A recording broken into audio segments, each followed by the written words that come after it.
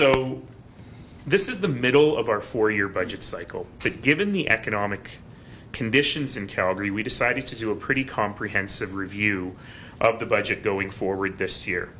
And so I believe that citizens and business owners are going to benefit in 4 broad ways. Number 1, significant tax relief. Number 2, fee relief in a number of areas. Number 3, investments in initiatives targeted at the areas of greatest need.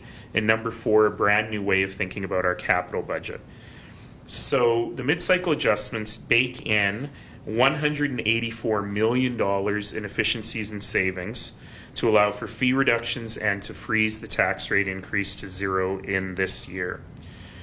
So homeowners, transit riders, recreation users, business owners will benefit from relief in taxes and fees of approximately $65 million, and we found another $37 million to offset revenue shortfalls that we're expecting given the economic conditions.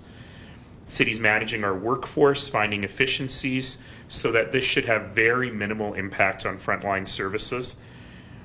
We have corporate funding, savings from operating efficiencies, service reductions. That's $73 million, in cost reductions. But we also want to make sure we're looking after people particularly hard hit by the economic times. And so we are investing. We're not freezing everything. We're investing in increased funding support for community and social programs, for community events, support for affordable housing, and initiatives to support new and existing businesses. That's $9 million. City remains a great financial position. Our credit rating remains high. We remain cash strong. And we are able, therefore, to move on the tax side a little bit. So the tax rate has, the originally anticipated tax rate has gone from 4.7% to 1.5%. And that 1.5%, because we have a little bit of cash in the bank, will be given back to all taxpayers in a rebate so that there is a 0 tax rate increase if Council approves this budget. However, this is very important. There are 2 things that I should mention here. Number 1 is, remember, this is only the municipal portion of the taxes. That's all we have control over. That's about 60% of your property tax bill. 40% or so goes to the province. The province will release their budget probably in February or March, and will set their half, well, their 40% of the tax bill at that time. So we don't know what that is going to be. The second is, and this is actually really important for people to understand, while the tax rate is being frozen for the average home, this does not necessarily mean that you will pay the exact same taxes as last year. Because of market value assessment and the way we calculate revenue neutral taxes, if your house goes up or down by exactly the amount of the average house, it means you're the same as last year. It means you will see a 0%. We've seen a decline in assessment based on the residential side of about 4%. So if your house goes down about 4%, you'll pay the same as last year. If your house goes up in value, or if it goes down by less than 4%, you'll pay a little more. If it goes down by more than about 4%, you'll pay a little less. On the residential side, it's not that complicated. Where it does get complicated, and it's important for me to highlight this, is on the non-residential side. And people will see significant changes in their taxes on the non-residential side next year for 2 reasons. Number 1 is, remember that we are phasing out the business tax. So you're going to pay a lot less in business tax early in the year, but last year we realized a lot of people had forgotten that their business tax went down when their non-commercial property tax bill came in, because that's an equalizing, it's a revenue neutral thing. So you'll pay much less in business tax, but you'll pay more in non-residential property tax. The second and more important thing, and we're going to say a lot more about this in the weeks and months to come, but it's important for people to understand this, is that on the non-residential side, we've seen a huge shift in the assessment base. In particular, properties in the downtown core have really lost value in the assessment, and properties outside of the downtown core have stayed steady or increased. Because the overall tax bill is spread out across all businesses, you will actually see bigger changes in the non-residential property tax rate than you will in the residential property tax rate.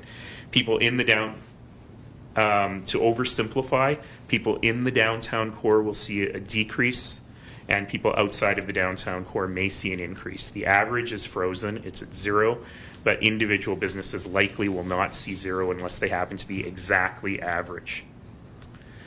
The final thing I want to say is that the capital investment plan will be something that we'll have a very good discussion about over the course of both next week and into the new year. Calgarians have told us very clearly that they want us to keep building, that they want us to keep investing, but that they want to make sure that we're doing so prudently and in areas that will have the highest impact. We've also heard from the other orders of government, from the provincial and federal governments, that they are very interested in continuing to invest in infrastructure and capital growth in the city. So we're going to rethink how we think about our capital project and how we spur economic growth and diversification through our capital plan. So I think that's all I'll say about that this week. We'll have some more details on that next week, but I am very interested in continuing that discussion. So finally, I'll just say that next week, starting on Monday at 9:30 a.m. in council chambers, we start our budget deliberations. It'll start with me and administration. Then we will have an opportunity for the public to be heard. So if you're interested in coming to council, you may have 5 minutes to do so. You must bring 35 copies of anything you want to have distributed. And then we will go into a detailed presentation of the budgets and business plans, and it will be super fun. So with that, any questions on either the citizen satisfaction or the mid-cycle adjustment? So the numbers that you're presenting here for the budget adjustment, has anything changed from a few months ago when you guys decided? You're getting the real numbers now. So a few months ago, council set the tax rate at 1.5% minus a rebate, so at a tax freeze. And now what you're actually getting is the numbers to back that up. So administration has gone away and created a budget exactly in accordance with council's direction. There are those that will say you're dipping into the FSR for this 1.5%. Doesn't that create a danger next year that if there is an increase, that you also have to add on that 1.5%? It sure does. And that is always the danger of these one-time rebates, is that you'll see it again the following year. However, I was comfortable with the 1.5% and recommending that to council. It comes out to about $18 million. There really has never been a year since I've been mayor that we have not had a budget surplus of at least that much. And we're not cash rich, but we're okay from a cash perspective. And I felt that in these economic times, and council agreed, it makes sense to share some of that. So yeah, absolutely there's a danger that you're creating what we call a bow wave in the following year, but I'm actually comfortable with the amount. I think that we'll be able to find that in savings in the following year as well. 74%. So city spending has already been through this process. There's a little bit more gains, or you don't expect $50 million more.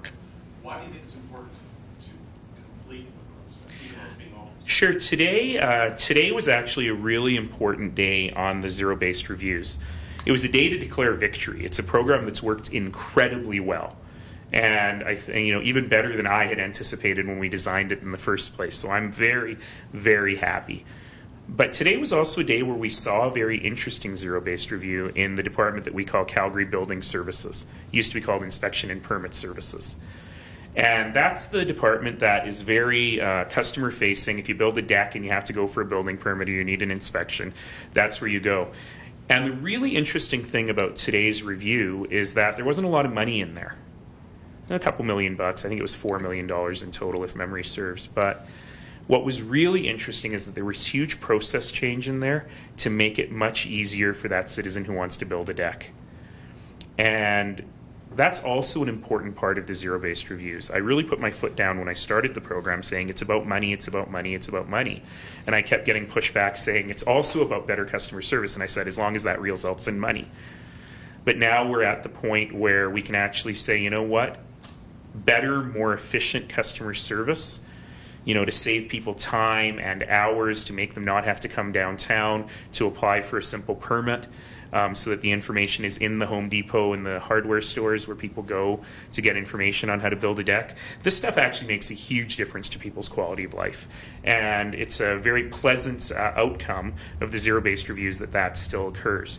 So for example, one of our next cross-cutting zero-based reviews is going to be around how we communicate with people. And that's not just customer services and communications, the department at the city, but it is about how we broadly communicate with people. And I hope that process will help us get the right information to the right people at the right time for the right cost, help us to cut out extraneous stuff that's not helpful, but also help people to get the information they need when they need it. So, you know, it was never really my plan with the zero-based reviews. I was really focused on the money.